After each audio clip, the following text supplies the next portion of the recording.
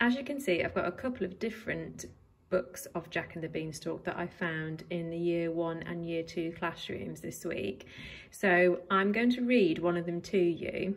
I'm sure that a lot of you will have a Jack and the Beanstalk story at home, so it doesn't really matter what version or what your book cover looks like. I'm sure that the story will be quite similar to the one that we are using this week. So remember that Jack and the Beanstalk is a traditional story, and I want you to just have a think about what it is that makes a traditional story. We've done lots and lots of work in Year 2 thinking about what that means, about the language that we are going to expect to see in the story, but also about how the story is going to have a message. So when I read the story to you, just have a think about what you think the message of Jack and the Beanstalk is going to be. So what I might do over the next couple of weeks is I might read some from this version or this version as well, but I am going to read from this one to help us with our work for this week. So here's the front cover, and on the back, as always, there is a little bit of blurb to give us a little bit of a insight into what the story is going to be. And it says, when Jack sells his cow for 5 magic beans, they grow into an enormous beanstalk with a giant surprise at the top. So it gives us a little bit of information about the story, but it doesn't give it all away. We have to look inside for some more information.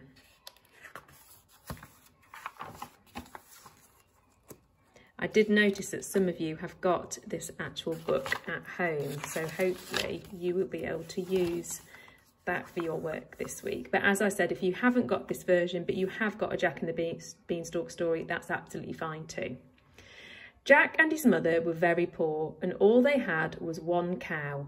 One day Jack's mother said, "Go and sell our cow and bring back the money to me." Jack took the cow away to sell, and on the way he met a man who wanted to buy the cow. Now what you can do on this page here is have a look at this man. What sort of character does he look like? I think he looks like a very interesting character, maybe not somebody that you would meet every day on your way to market. So think about maybe what expanded noun phrases you can use to describe him. Jack looks quite happy. I don't think the cow looks very happy to be going to market. "I have no money," said the man, "but I will give you 5 magic beans for your cow." That's a lovely expanded noun phrase there, 5 magic beans. "All right," said Jack, and he gave the man his cow. Jack took the beans back to his mother, but she was very angry. "These beans are no good to us," she said, and she threw the beans out of the window. Here they are, out of the window onto the ground. The next day when Jack woke up, he saw a giant beanstalk outside his window.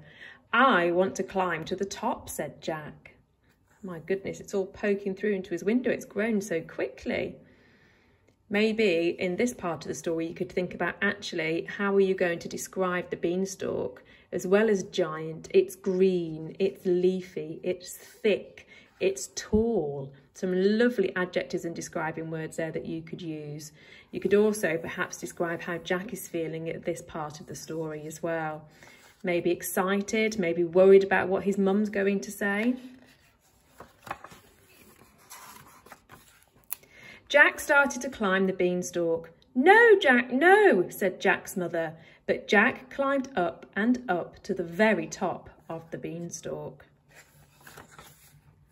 Jack saw a giant castle with a giant door, and when he opened the door, he saw a giant woman. "Look out," said the woman. "My husband is coming and he will eat you up."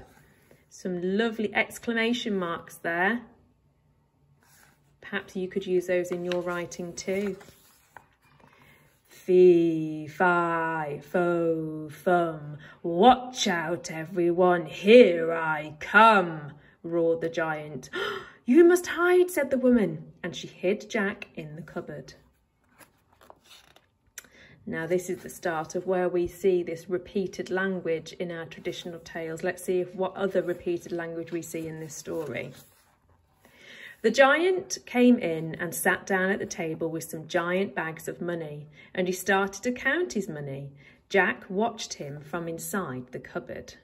You can just see him here peeking out. Soon the giant fell asleep, and Jack came out of the cupboard and took all the money.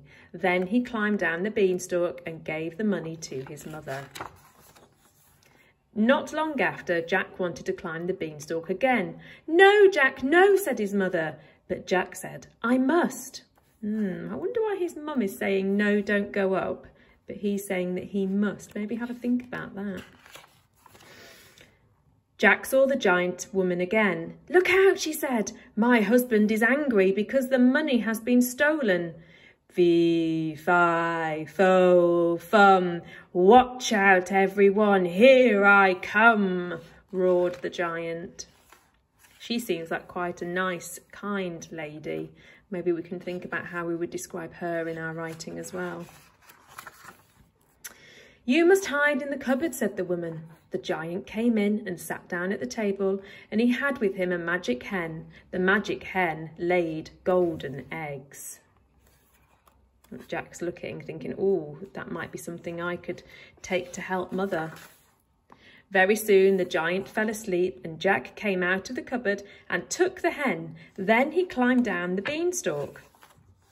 The next day, Jack climbed the beanstalk again, and at the top of the beanstalk he saw the giant woman. Looks like she's doing a bit of cleaning there. "Look out," said the woman. "My husband is angry because his hen and his money have been stolen."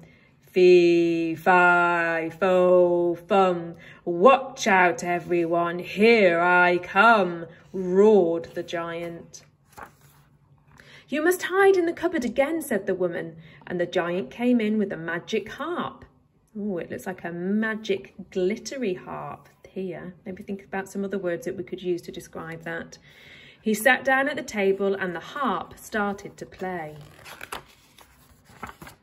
Soon the giant fell asleep, and Jack came out of the cupboard and took the harp. Then he started to climb down the beanstalk. "Run away," said the woman. "The giant is behind you."